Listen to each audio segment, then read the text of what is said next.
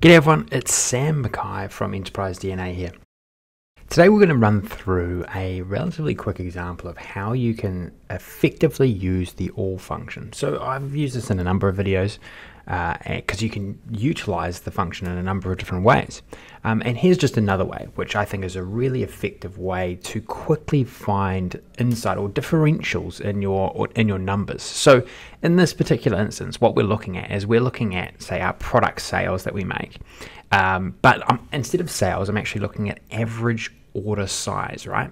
And so if we come and have a quick look at the formula, this is not too difficult a formula, because basically all we're doing is we're saying, okay, for every single product, let's go and have a look through every single order. That's what this values function does, and average up the sale that we make on every single order, right? So that in itself is a pretty decent insight. So we could actually improve the way this formula looks as well.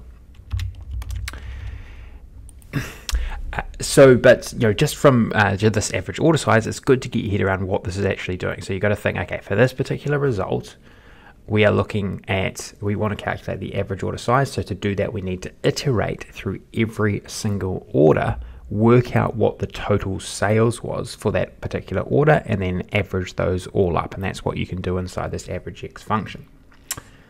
Okay, but then this is where the all statement comes in, right? What I want to do is currently we're looking at every single sale we've made in every single location, but I want to compare, say, one location to the average order size overall. So we can see between any state here, for example, well, if I select, say, New York, or if I select, say, Florida or something, then I can look at the difference between the average order size for Florida versus the average order size of the whole of everyone. So you can see here as an example that these products, we're selling at a much higher average order size than we are when we look at everything together. And so that in itself is really good insight, right? Really good insight. And you can really start to ask really good questions and say, okay, well, why are these outliers here? Why are we selling these at such a higher price in this region versus, the same, similar products we're selling well below the average order size in other regions? So, it could be to a number of factors. It could be because of the weather. It could be to do with your customer base. It could be to do with the socio-economic group or something like that. So this is the sort of insight that would showcase that.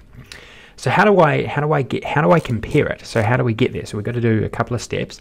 The first step is this is where we're going to utilize the all function. And so if we come and have a look at this, we're saying, okay, all states average order size. Now we're going to calculate, and this is what the calculate function enables us to do. We're going to calculate the average order size, right? But instead of allowing that filter to happen, what we can do with the all function is we can remove that filter. And so we're gonna say don't initiate any filter from state, no matter what happens in this report page.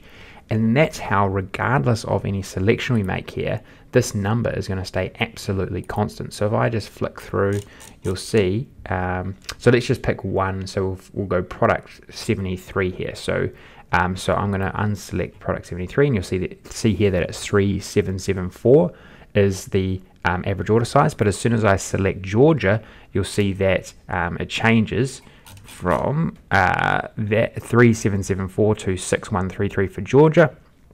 But the average order size of all the states stays exactly the same, and that's how we then move in, or we branch out then into the difference in order size, and we just reuse our measures like so.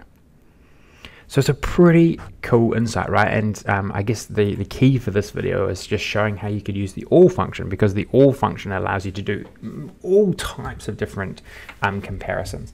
Like another one I've done in some of my models before is I've worked out, okay, well, what was the profit margins that we're making on our client base, but then we want to actually look at, okay, well, per region or per client, what profit margins do we make on them versus the versus the whole. So again, using the all function is the way that you're able to achieve that. Okay, so hopefully you found this one useful. As I say, so many different ways you can utilize this. Good luck with your development in Power BI, and until next time, I will speak to you there.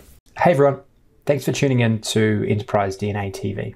If you enjoyed the content covered in this particular tutorial, please throw the video a like. It really helps us and we really appreciate it. Also, don't forget to subscribe to the Enterprise DNA TV channel.